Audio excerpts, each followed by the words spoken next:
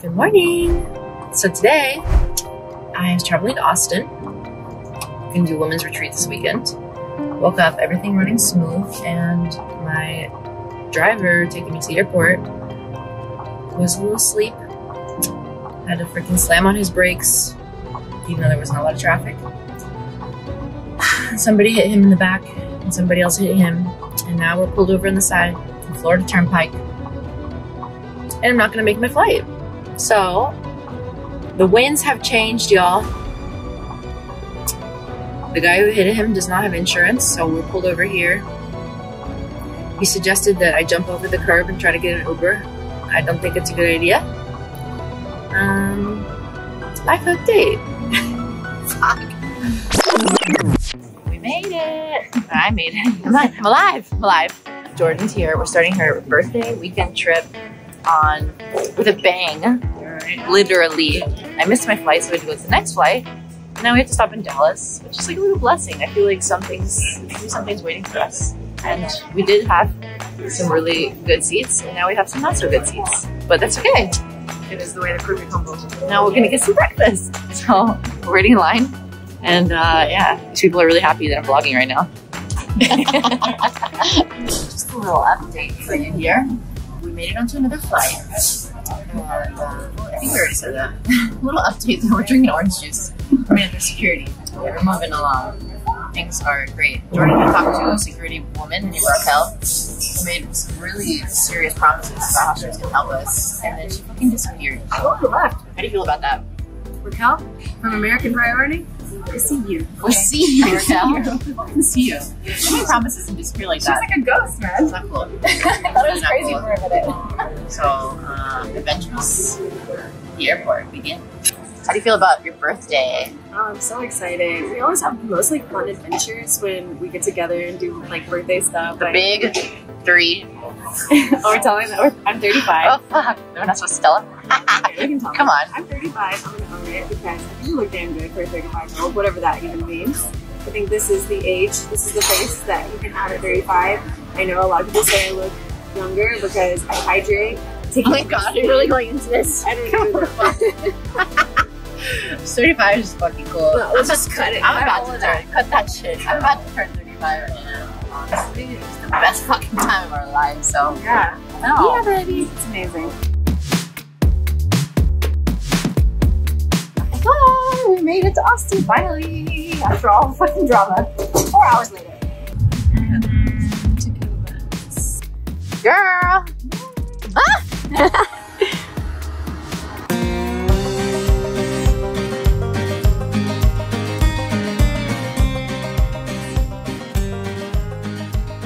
Good heaven! All we're looking for today is some black boots. Oh, I love those. Bling. Very girly. Like traditional. black with a little bit of white. This. That's nice. One of my oldest friends. I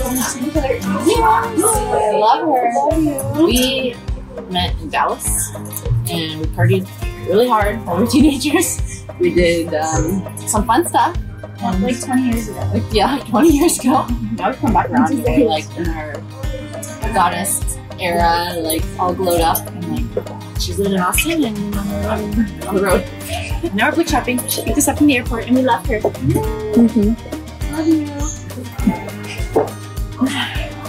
Wait, they're actually so cute. Vibe? Vibe. A little smiley face and little heart.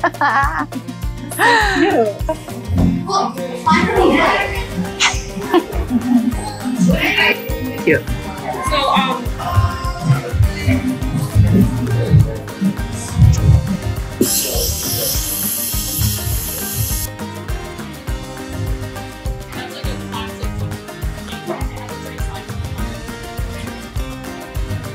it's perfect.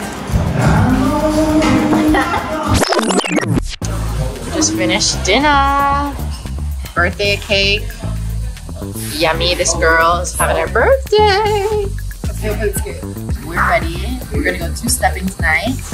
I'm gonna save a horse and ride a cowboy. It's time. We just ingredient food. It was delicious. I had my mocktail. I had 2 mocktails in Wild. So Austin Street as well today. What's happening? We out here on these streets.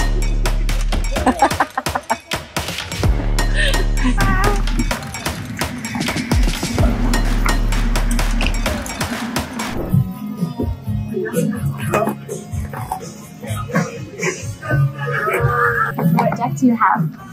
This one is Angels and Ancestor Oracle. Getting a reading. And whenever you're ready, pick one from here.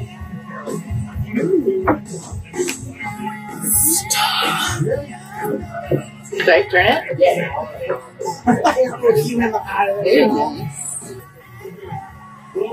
Retreat and recharge. And then this deck is Spirit and the Wisdom. There it is. You can pull out the box if you wanted the bottom one. This one? Yeah. I have to. Because I can't pronounce it to save my life. Yeah. Good morning. We're waking up here in Austin. We went last night and did a little 2-step-in, did a little country vibes. We shopped. We got our cowboy hats. We got our boots. And now it's time for women's retreat. So it's always nice to come back to Texas. I feel like there's a certain spirit in Texas that you don't really find anywhere else. So having spent a large portion of my life here, it feels really, really good to come back to Texas and connect to those roots, to the gentleman, to the sweet vibe of, honestly, that like masculine energy that you feel here from a sweet old man on the dance floor. Yeah, so it was really fun. I like the whole ritual of 2-stepping. Honestly, I'm not very good at it, not familiar with it, but the men were kind enough to swoop me off the dance floor and show me some 2-stepping vibes. So that was sweet. We celebrated Jordan's birthday. She was 2-stepping out there, having a good time. And had a really lovely, nice dinner and just enjoyed Austin. Austin is a really beautiful place. There's the most amazing boot stores and cowboy hat shops. And so it's quite the fashionable place and really, really a fun place to go out at night. So now we are headed about an hour away to Spicewood, Texas to do this retreat with Heather Hoffman of Activation Vibration and her group Sacred Sisters Circle. And the retreat is called Rewild. So we're going to be connecting with our inner wild self and really finding that intuition and that wild woman self within. And I don't really know all the things we're going to be doing, but I like to show up to retreats just with an open mind and open heart, not even investigate too much, just go with the flow of what's calling me. And I really love everything that she does. So I think it's going to be amazing. And we are continuing Jordan's celebration, her birthday, with this women's retreat. And I honestly think, like, what better way to celebrate your birthday than by doing some powerful work on yourself, hanging out with your sisters.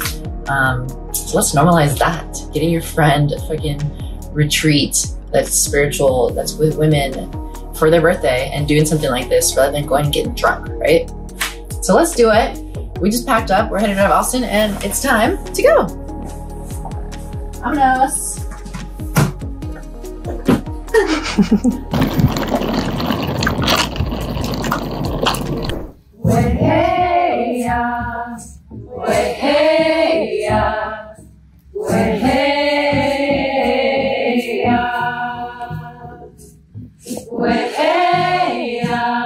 The fire of the goddess may burn on.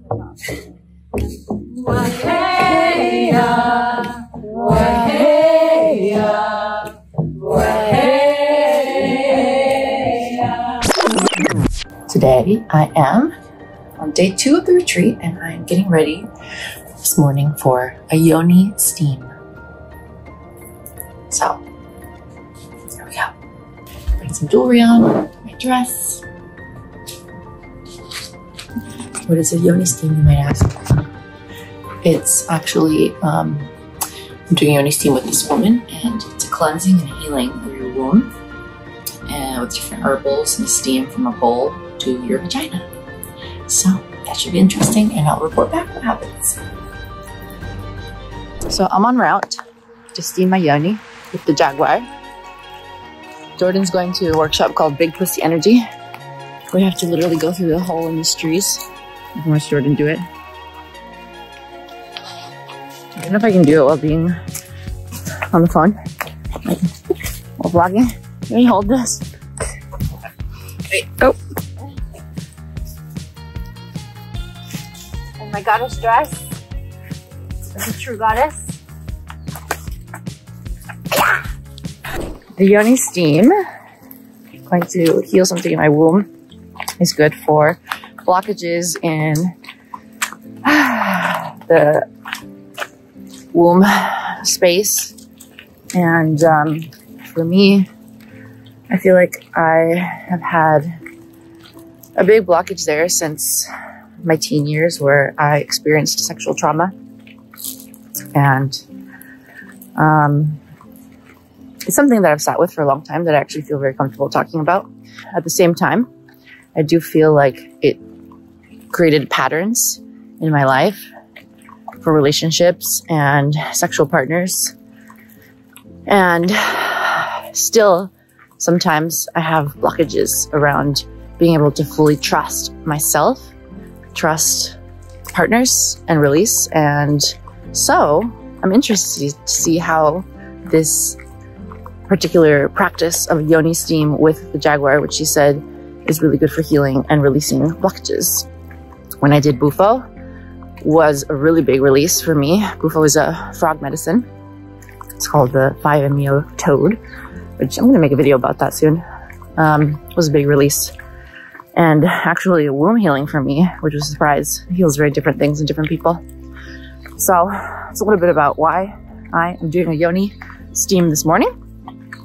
And yeah, as I've been on more retreats with more women's retreats, it's really interesting to find out, not surprising, that so many women, like I was in a room once with like 100 women, probably 2/3 of the room stood up when somebody asked, how many women here have experienced sexual trauma?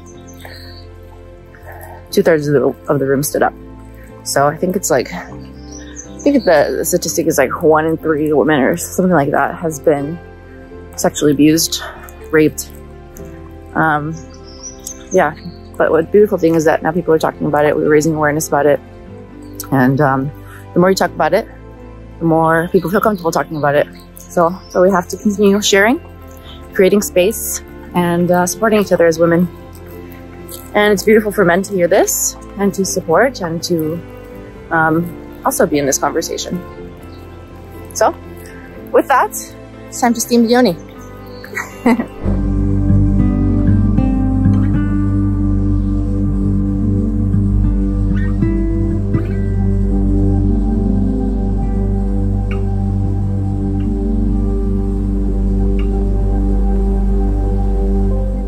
Just finished my Yoni steam.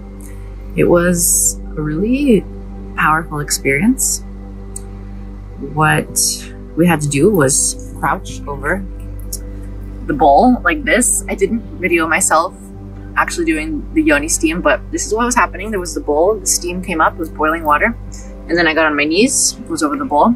At first I didn't really feel the heat because what was happening was a de-thawing of the numbness that has developed, and then I started to really feel the heat and just sort of like breathe into it. I felt some kind of energy moving through my body. She told me to do like Kegels, kind of like clench the muscles of the vagina. And I smelled all the beautiful like essentials coming through, the flowers. And she was massaging me, like moving the energy through. I actually felt like some emotions come up, some sadness. And I actually felt a sadness for like the fact that I felt like I had to do these things. Like, why do women continue to have to try to heal themselves from bad things that happen to us? And then I came in and I was like, compassion and great gratitude for the journey. And then I realized I wasn't really even healing anything. I was just there to develop a relationship with my Yoni, which is what she reminded me that this is a practice that you develop monthly, best to do during the new moon, and to sort of just like you might buy yourself flowers and do some tea, like a nightly ritual to have some tea with yourself, you do this Yoni steam once a month. And then you go to the market, see what flowers are calling to you, see what essences are calling to you, or oils, put some salt in there, some honey, and then cleanse your Yoni like that and start to develop this relationship from the Yoni all the way up to your heart, to your mind, through your body. And we just don't spend enough time with the Yoni. So it was really, really beautiful experience. We had a lot of beautiful conversation around what was going on. And I feel really good. It's something I need to integrate a little bit more and process. And then we took the flowers and the water and we poured it back into the earth. So I feel like a lot was released. And I feel like it also was just the beginning of the opening and this relationship that I'm now building with my vagina, my Yoni.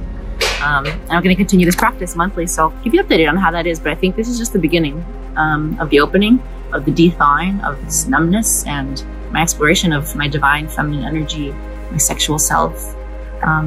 So, TBD. So we're leaving the retreat. It was such a beautiful experience. And number one takeaway is that when we come together as women, as sisters, even just for 2 days, and do healing work together, the possibilities, the magic is limitless. So, hope you guys enjoyed coming on this journey with us, and we'll see you next time. We out of here.